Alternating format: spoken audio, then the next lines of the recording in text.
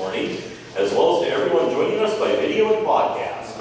We want our visitors and guests to know that we practice open communion. We invite all baptized Christians to receive the Lord's Supper with us today.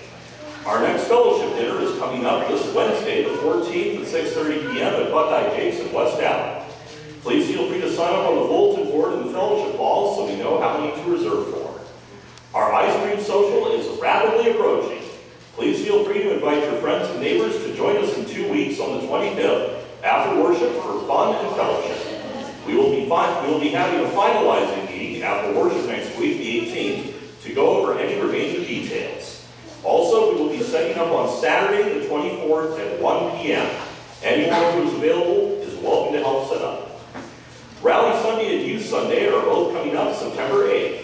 Please let me know if you would be available to participate in the service that day so I can begin assigning parts. Once again, we will be having a booth at the Pretzel Festival this year, and once again, we are in need of people to donate water and help staff our booth. The Pretzel Festival will be September 28th and 29th. Please feel free to sign up on the sheet on the back table if you would be willing to help out. Also, a reminder to our youth that this counts towards your honor award. The other announcements I leave to your own reading. Are there any other announcements for this morning? Karen. God has blessed me with an abundant harvest of tomatoes, and so there's a basket of them back on that table. Feel free to take them, and please take them all because I have that many plus more at home. So. You have me in tomatoes. Thank you, Karen. Are there any other announcements for this morning? Let us begin with prayer. O Lord, our Maker, Redeemer, and Comforter, we are assembled in your presence to hear your holy word. We ask you to open our hearts by your Holy Spirit, that through the preaching of your word we may be taught to repent of our sins, to believe on Jesus in life and death, and to grow day by day in grace and holiness. Hear us for Christ's sake. Amen.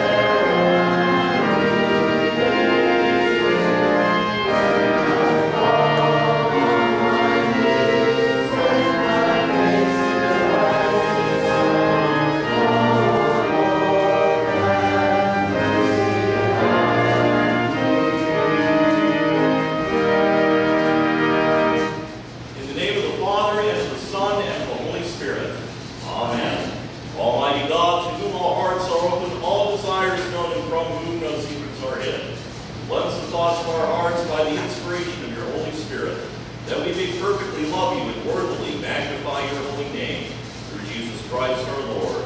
Amen. The Scriptures tell us that if we say we have no sin, we deceive ourselves, and the truth is not in us. But if we confess our sins, God, who is faithful and just, will forgive our sins and cleanse us from all unrighteousness.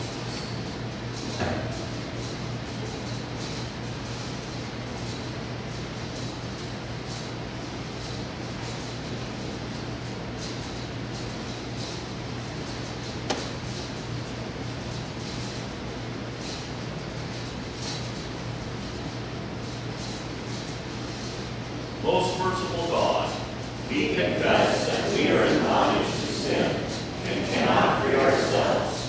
We have sinned against you in thought, word, and deed, by what we have done and by what we have left undone. We have not loved you with our whole heart. We have not loved our neighbors as ourselves. For the sake of your Son, Jesus Christ, have mercy on us. Forgive us, renew us, and lead us, so that we may delight in your will and walk in your ways, to the glory of your holy name. Amen. Almighty God, in his mercy, has given his Son to die for us, and for his sake forgives us all our sins. As a called and ordained minister of the Church of Christ and by his authority, I therefore declare to you the entire forgiveness of all your sins, in the name of the Father, and of the Son, and of the Holy Spirit. Amen. The grace of our Lord Jesus Christ, the love of God, and the communion of the Holy Spirit be with you all. And also with you.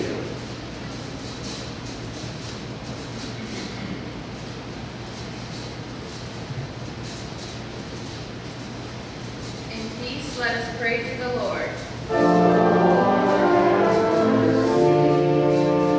For the peace from above and for our salvation, let us pray to the Lord.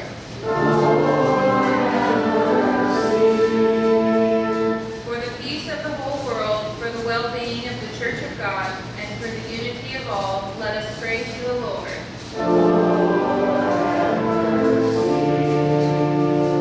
For this holy house, and for all who offer here their worship and praise, let us pray to the Lord.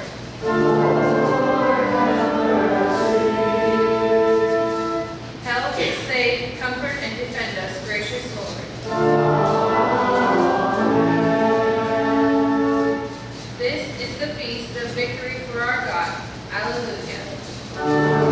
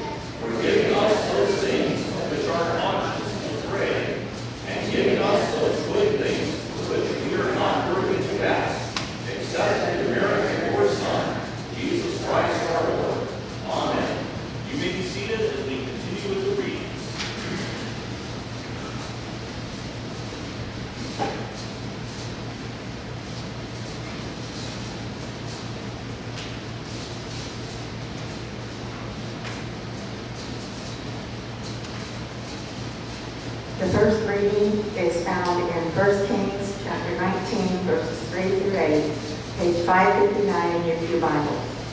Elijah was afraid and ran for his life. When he came to Beersheba in Judah, he left his servant there, while he himself went a day's journey into the desert. He came to a broom tree. He sat down under it and he prayed that he might die. I have had enough, Lord, he said. Take my life. I am no better than my ancestors. Then he lay down under the tree and fell asleep. All at once an angel touched him and said, Get up and eat. He looked around, and there by his head was a cake of bread baked over hot coals and a jar of water. He ate and drank and then lay down again.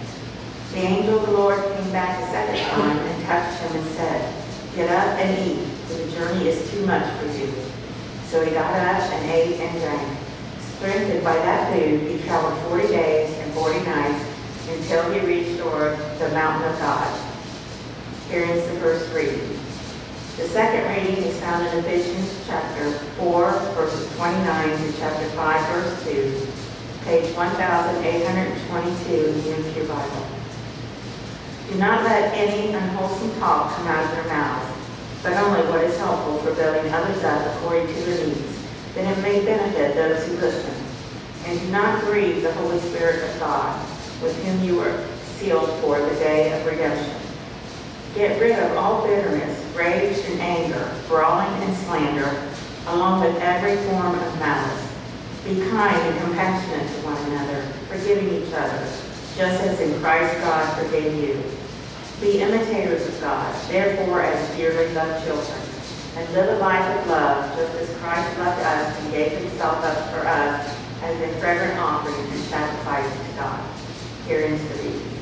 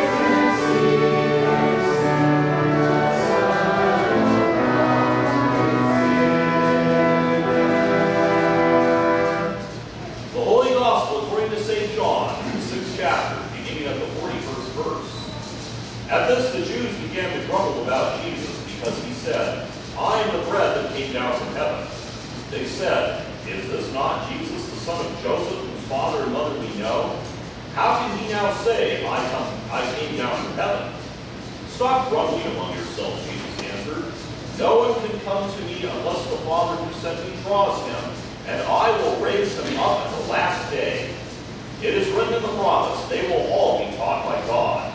Everyone who listens to the Father and learns from him comes to me.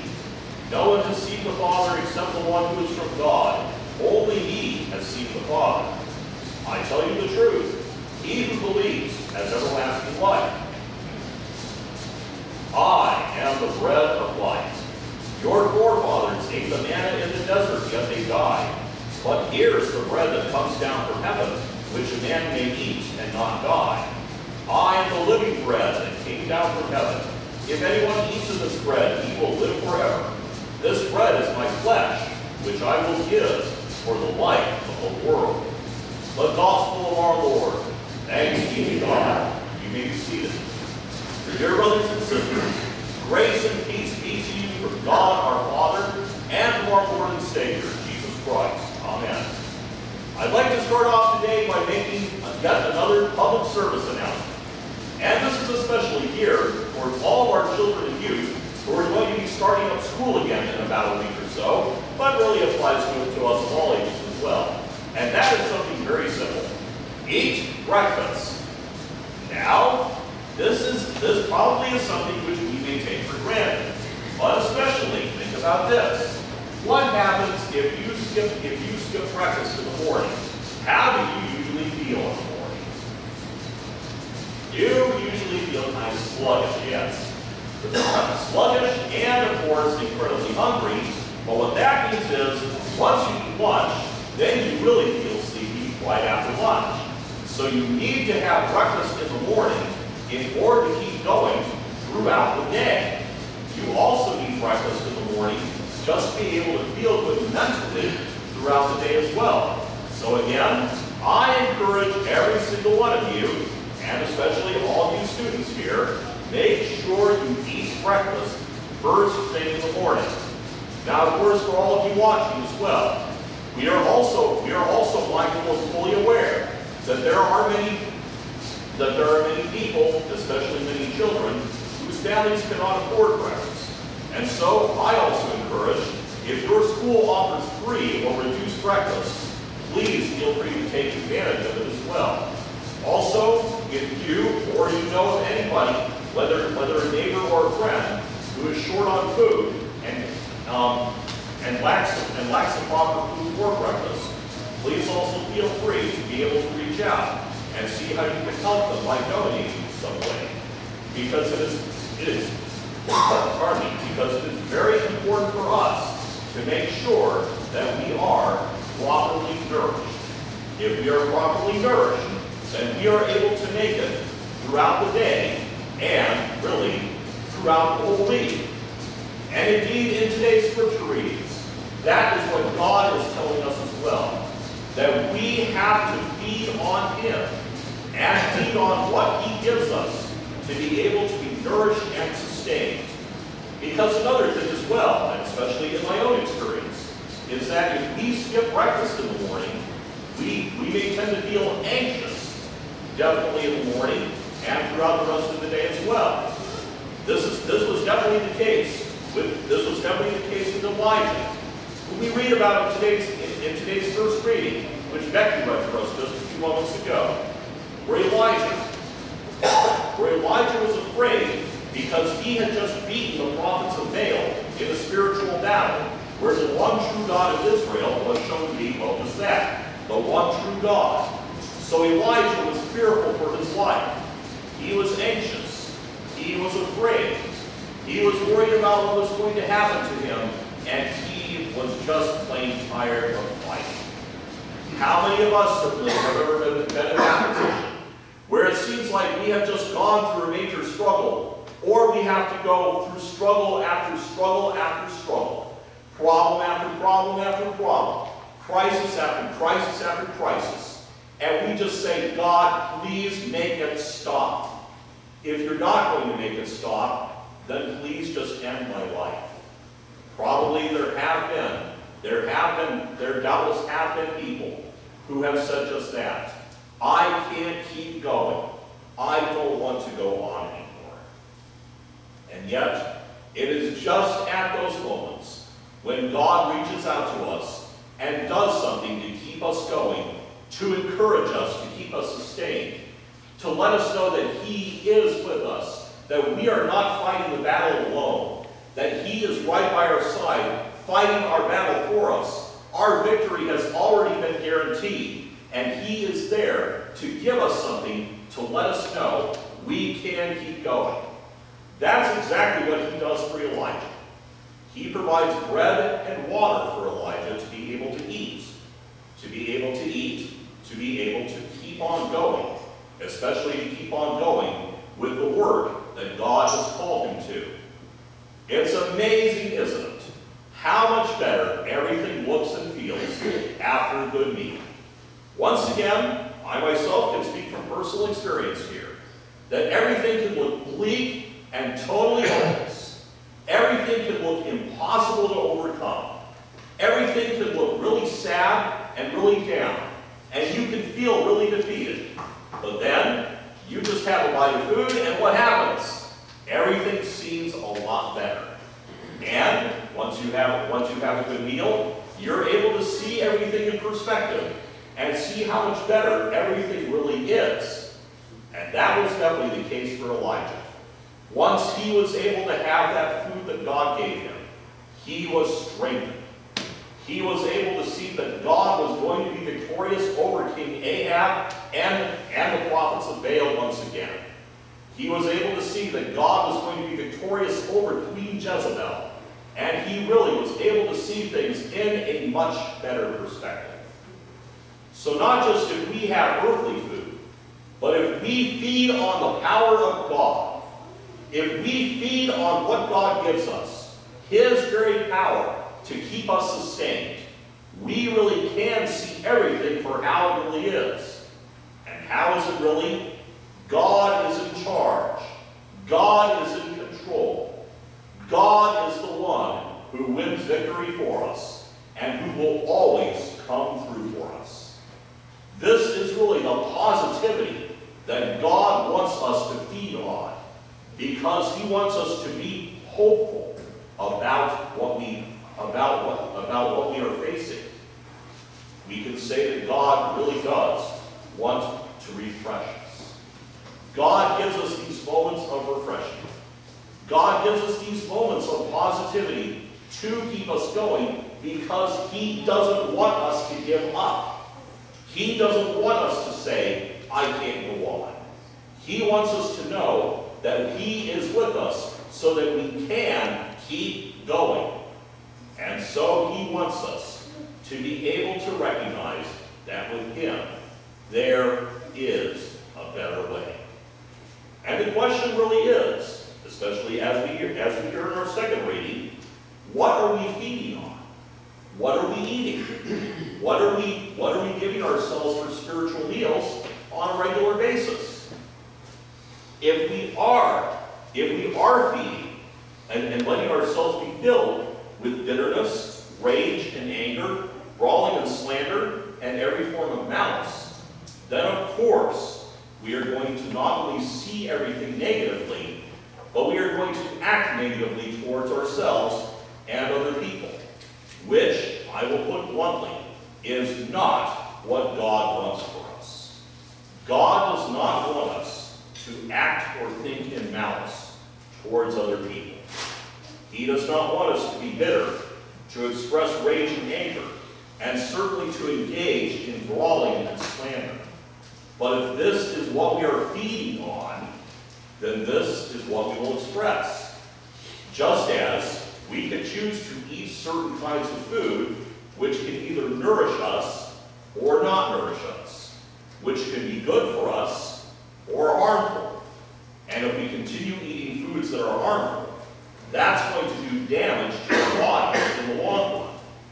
In the same way, if we continue feeding on these negative things, that's going to do damage to our souls in the long run. And since we are to express and we are to illustrate how God really is, then we are to feed instead on what is truly nourishing for our souls. And that is kindness, compassion, and forgiveness. We are to forgive each other just as in Christ God forgave us. And most of all, we are to be imitators of God as dearly beloved children. Just as we children, whatever age we may be, either imitate our parents or continue to imitate our parents, God also wants us to imitate Him. And the way to do that is by feeding ourselves on what He gives us to nourish us. Most of all, what He gives us to nourish us is the body and blood of His Son, Jesus Christ. His very true body, His power, His divine power, which He gives us to both strengthen our faith and trust in Him, especially during times of trouble, and also our ability to be imitators of Him. Jesus' body and blood, eating and drinking Jesus' body and blood, also reminds us of the victory Jesus won when He died on the cross and He rose again, vanquishing all His enemies and our enemies, especially our enemies which would try to drag us down and say, there is no hope, God is not with you, you are having to fight this battle alone. Jesus has conquered those enemies of hopelessness. And when we eat and drink His body and blood, we are reminded of His victory and we are given hope again. Also, it is important for us to remember that at Jesus' table, all are welcome. If you are baptized, you are a Christian.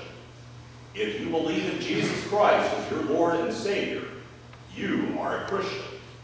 If you believe that Jesus is your God, you are a Christian, and therefore you are welcome to the Lord's table.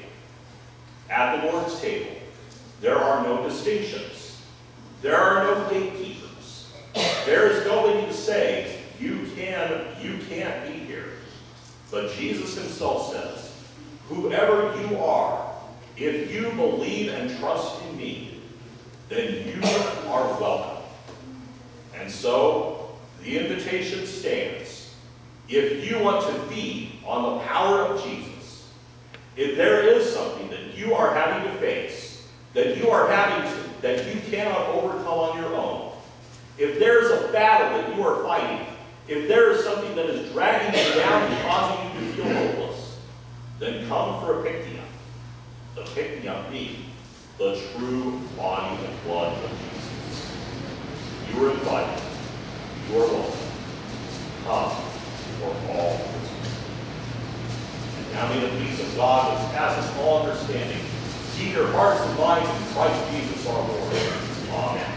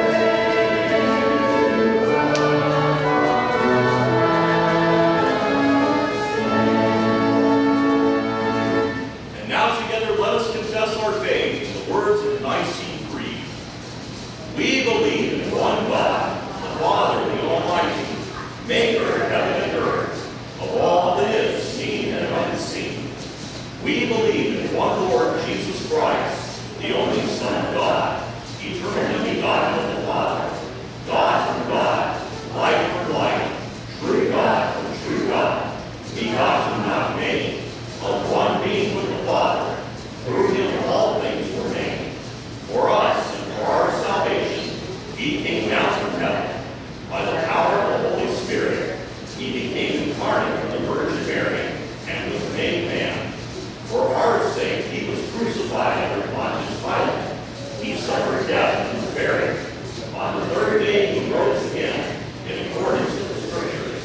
He ascended into heaven and is seated at the right hand of the Father. He will come again in glory to judge the living and the dead, and his kingdom will have no end. We believe in the Holy Spirit, the Lord and the giver of life, who proceeds from the Father and the Son. With the Father and the Son, he is worshipped and glorified. He has spoken to the prophets. We believe in one holy Christian and apostolic church.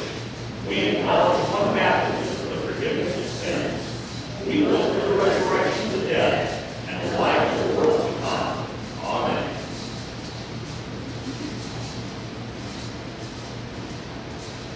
Dear God, we ask you to continue to guide our young minds. Please continue to watch over our children as they begin another year in school and another year in life. Lord, in your mercy. Heavenly Father, harvest time is coming soon. Please continue to bless the farmers once again with a safe and bountiful harvest. Lord, in your mercy. Dear Lord, we thank you for our everyday blessings and guidance. Please keep watch over us and help us to continue to serve you in new ways. Lord, in your mercy. Heavenly Father, we ask you for your healing power for those who are sick, battling illness, and those who can't be with us today. We name them at this time.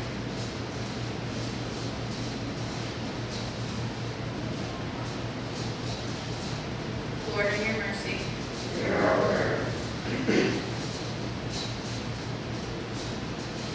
Heavenly Father, we also lift up those who are recently in the path of Hurricane Debbie. We pray for all those affected by the destruction, and pray that you would be with all those who continue to suffer. Lord, in your mercy. Into your hands, O Lord, we commend ourselves and all for whom we pray, trusting in your mercy through your Son, Jesus Christ our Lord. Amen. You may be seated as we receive the offering. We wish to let our visitors and guests know that you are under no obligation to give. This service is our gift to you.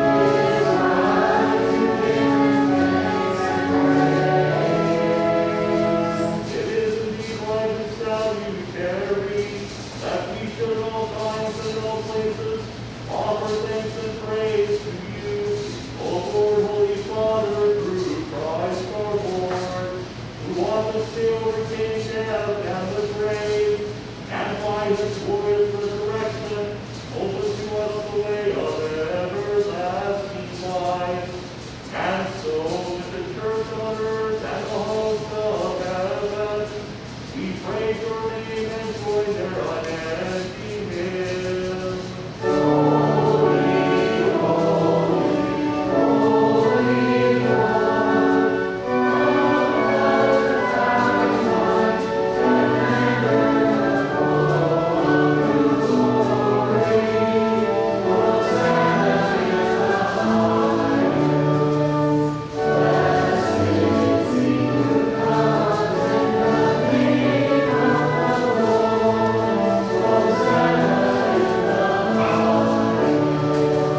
in the night in which he was betrayed, our Lord Jesus took bread. And when he given thanks, he broke it and gave it to his disciples, saying, Take, eat, this is my body, which is given for you. Do this in remembrance of me. Then after supper, he took the cup. And when he had given thanks, he gave it to them to drink, saying, This cup is the new covenant in my blood, which is shed for you and for all people for the forgiveness of your sins. Do this as often as you drink it in remembrance of me. And as our Savior Christ has taught us, we are bold to say, Our Father, who art in heaven, hallowed be thy name. Thy kingdom come, thy will be done, on earth as it is in heaven. Give us this day our daily bread, and forgive us our trespasses, as we forgive those who trespass against us. And lead us not into temptation, but deliver us from evil. For thine is the kingdom, and the power, and the glory, forever and ever. Amen. You may be seated. Let us give the Lord praise, which he invites all who believe in our baptized to come and feast on his body and blood. Taste and see that the Lord is good. Come before all is ready.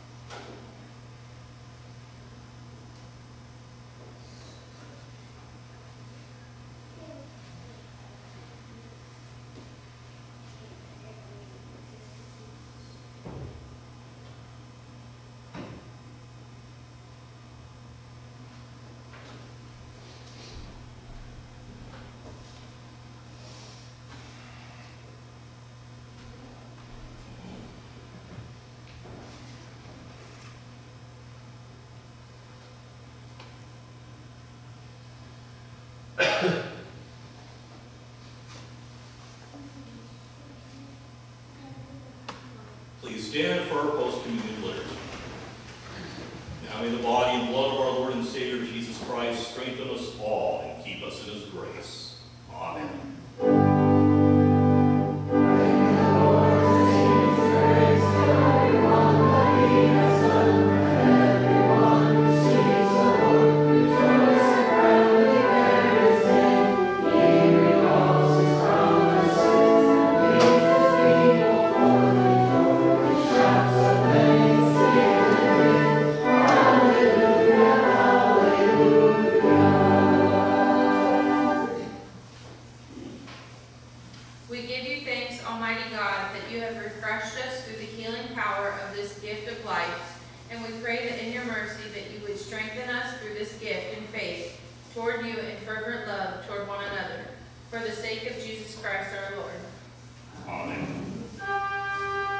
The Lord bless you and keep you. The Lord make his face shine on you